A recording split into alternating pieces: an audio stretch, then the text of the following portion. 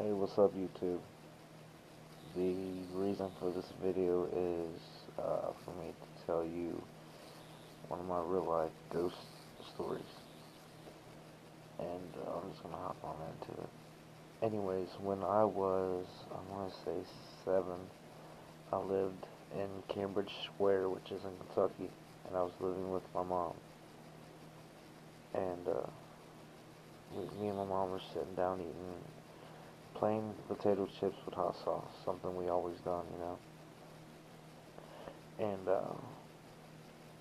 we were sitting there and watching TV, and the way our little apartment was is that you had um, the bathroom about here, but the hallway went, you come straight out like that, and over here was the bedroom, then the hallway goes straight down, and then over here where we was, you know what I mean? So anyways, I'm sitting there watching TV, eating our potato chips with hot sauce, and we hear bam, bam, and then you hear like a little rolling noise. Well, it was a container of fingernail polish remover that somehow came out of the bathroom, smacked 2 walls, and rolled directly, like right, right to us, directly right in front of us.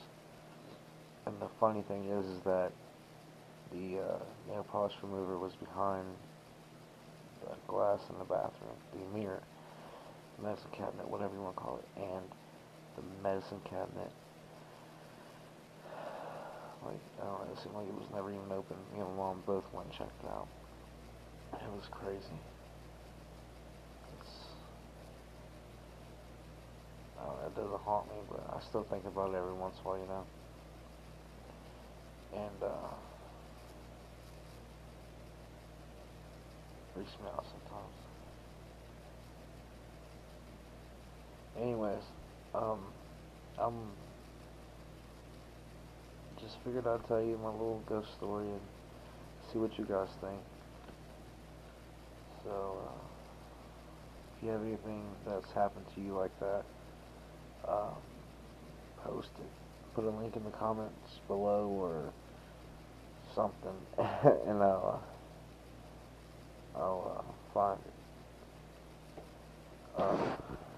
Be safe.